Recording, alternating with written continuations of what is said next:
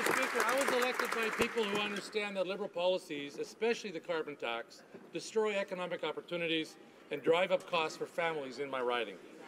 Carbon taxes diminish our competitiveness, they hurt our economy, and negatively impact Canadians who are already struggling to make ends meet. That's right. Will the Liberals finally listen to hardworking Canadians and scrap the carbon tax?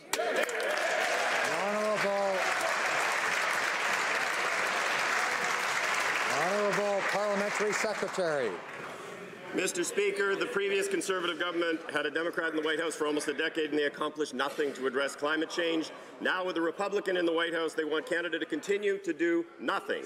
That's not the approach that we plan to take, Mr. Speaker. Canadians voted for a government that would transition to a low-carbon economy, to stimulate growth, provide access to new markets, and create good middle-class jobs, and that is exactly what we are going to do.